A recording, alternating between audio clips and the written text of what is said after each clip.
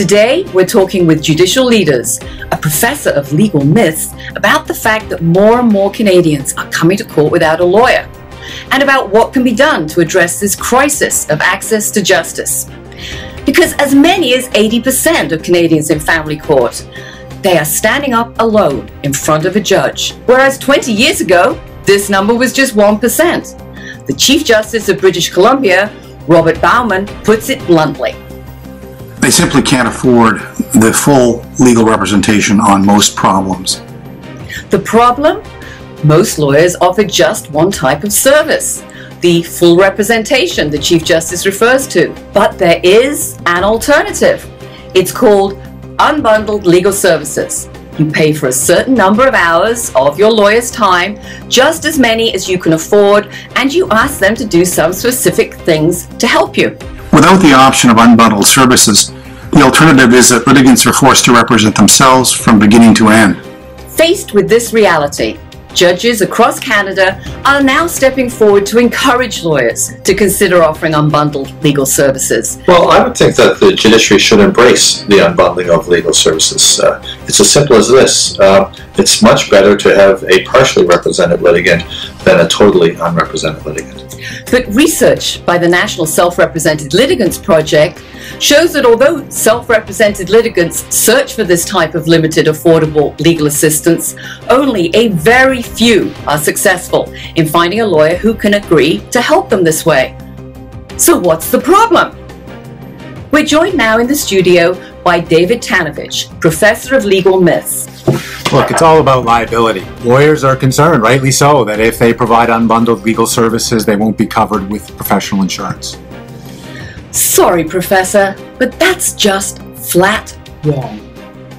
In British Columbia, lawyers receive insurance protection when they provide unbundled legal services, just as they do with traditional retainers. And not just in British Columbia.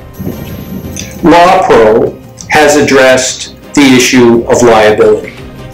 On its website, it has made available a precedent for a limited scope retainer, a checklist of services so that you can define accurately the services you are providing. Who wants to be sued? Do you? Lawyers don't want to be sued, and lawyers don't want to be sued if they provide unbundled legal services.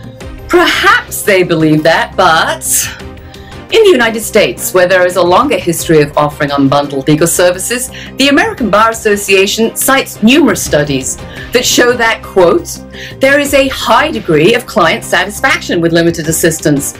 This has led to an extremely low incidence of malpractice claims. According to judicial leaders, the solution is straightforward for a competent lawyer. Well, I would think that it's all in the retainer agreement. I would be careful to draft a retainer agreement that makes it very clear that your services are limited. Associate Chief Justice Marrocco spells out the bottom line here.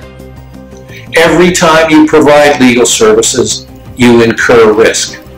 What I can tell you is that the judiciary, the Law Society, and LawPro very much want to help you successfully manage those risks.